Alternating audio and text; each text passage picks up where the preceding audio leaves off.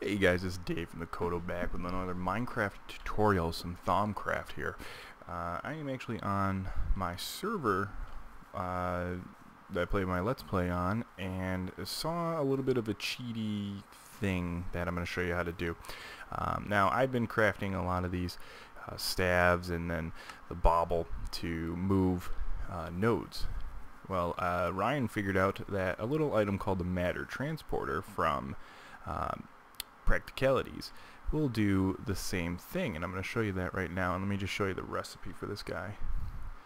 It's just 2 ender pearls, a diamond shard, and a stick. The diamond shard is just a diamond that splits into 3 of these, and I made 2 of them, but you really only need 1 at a time. It takes damage and it lasts a pretty long time. So I'm going to come over here to this Terra Air node.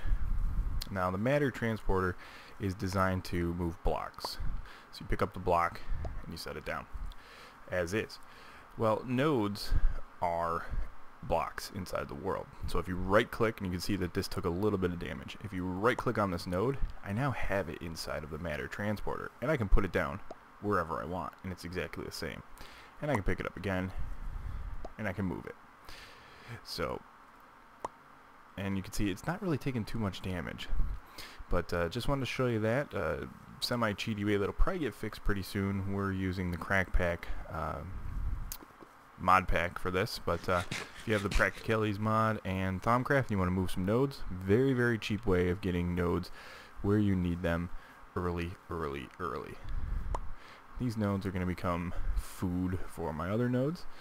And hopefully this was helpful to you. If it was, leave a comment in the comment section, hit the like button, check out my channel for some more tutorials and guides, and like always, good luck and have fun.